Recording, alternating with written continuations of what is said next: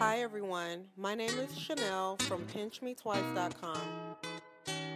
In this video, I'm going to be showing you how to make pecan pie cookies.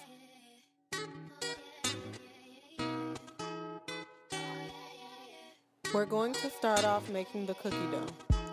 You're going to need all-purpose flour, baking soda, salt, real butter, shortening, brown sugar, vanilla extract, and eggs. Okay, in a bowl, you're going to beat your butter and shortening until it is creamy. Make sure the butter is room temperature.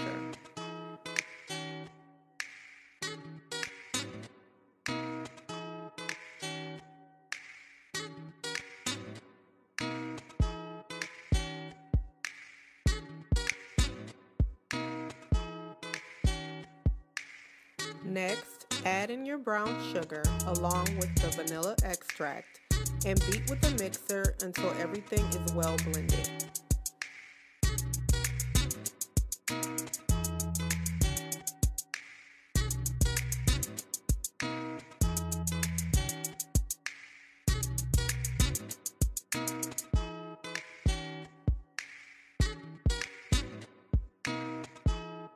Go ahead and add in your eggs. Some people like to beat them one at a time. You can do that if you prefer.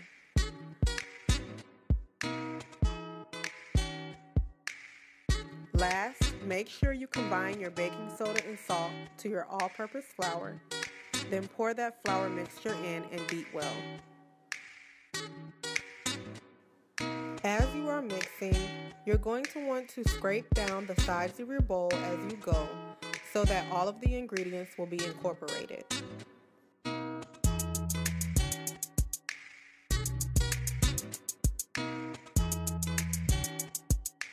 Okay, now you're going to cover your bowl and refrigerate your cookie dough for 1 to 2 hours. While your dough is in the fridge, let's make the pecan pie filling. You're going to need chopped pecans, more brown sugar, heavy whipping cream, and more vanilla extract. In a different mixing bowl, you're going to combine the chopped pecans and the brown sugar. Next, you're going to add in the vanilla extract and the heavy whipping cream. You can use a fork to mix the ingredients together.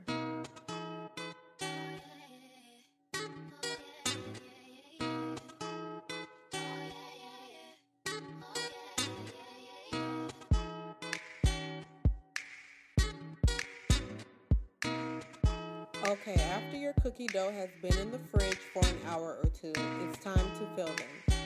You're going to drop the cookie dough onto a baking sheet.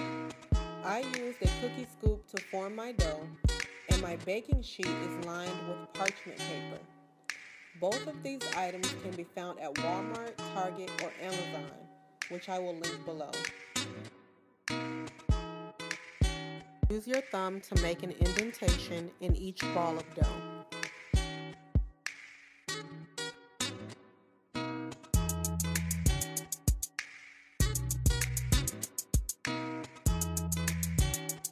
And fill it with about 1 teaspoon of pecan filling. We will also be adding a bit more filling later.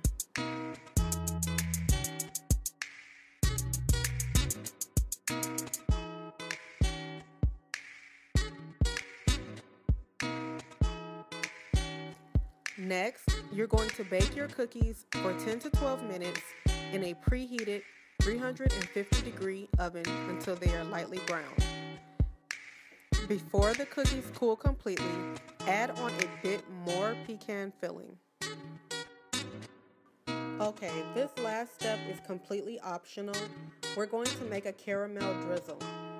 You're going to take some caramel candies and heavy whipping cream, heat them in a microwave at 20-second intervals, and stir until the mixture is smooth and it has a drizzling consistency. Reheat the caramel if it gets hard, but be very careful because it can get very, very hot. I poured my caramel in a decorating squeeze bottle, but you can also use a Ziploc bag with a small piece of the corner cut out.